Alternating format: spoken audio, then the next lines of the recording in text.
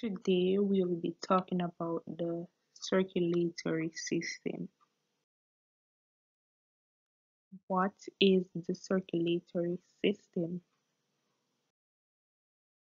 The circulatory system in human is the combined function of the heart, blood, and blood vessels to transport oxygen, nutrients, and oxygen to organs and tissues all over the body, and it also carries waste products. The main parts of the circulatory system are blood, blood vessels, and heart. The blood is like the red blood cells, white blood cells, and platelets. Blood vessels are arteries, capillaries, and veins.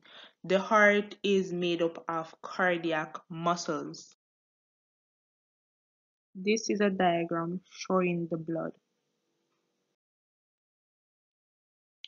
Plasma. Plasma is the liquid part of the blood. It consists of water and salt. It also contains other small molecules including vitamins and minerals and also waste products.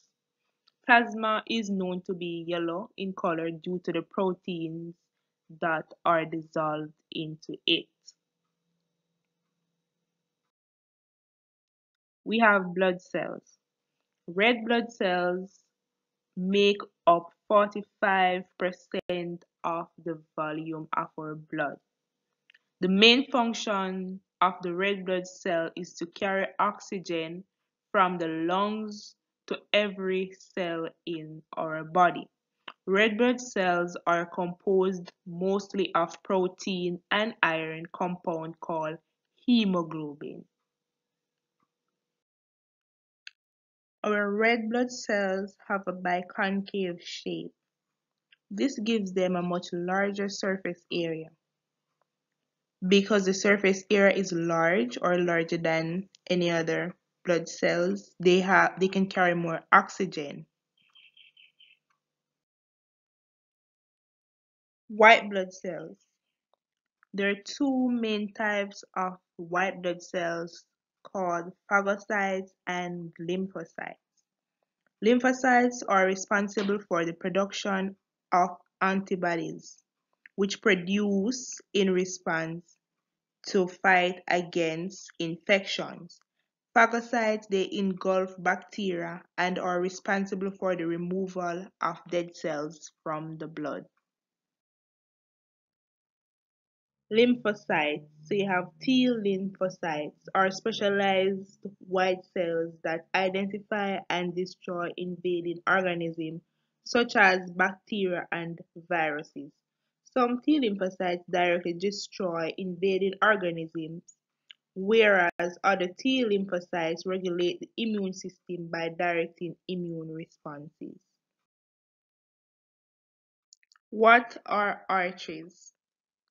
Arteries carry blood away from the heart.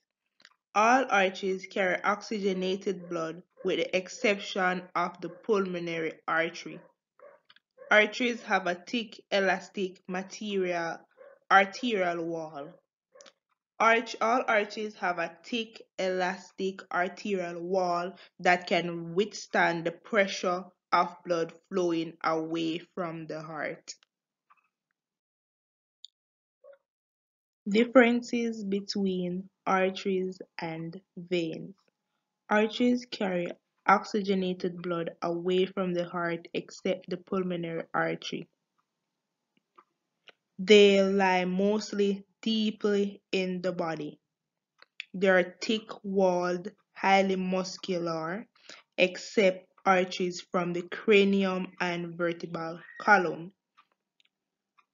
Valves are not present in arteries. They are reddish in color. The blood in the arteries move with pressure. Arteries empty up at the time of death. If arterial wall is injured, the blood comes out like a fountain in a large area. all around the arteries. Veins carry deoxygenated blood towards the heart except the pulmonary veins. They are thin walls, they possess wide lumen, while the arteries possess a narrow lumen. Veins carry deoxygenated blood towards the heart, with an exception of the pulmonary veins. They lie deep in location.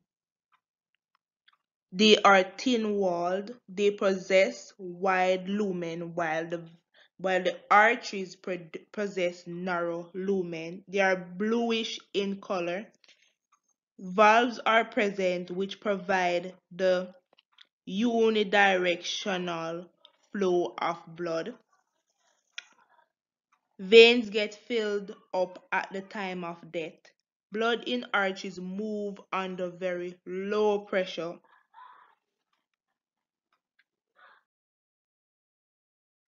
Capillaries are only one cell thick. This is ideal since substances like oxygen and glucose must pass out and carbon dioxide must move in. The human heart The human heart is a muscular pump that pushes blood around the body. It is made up of a type of muscle known as the cardiac muscle.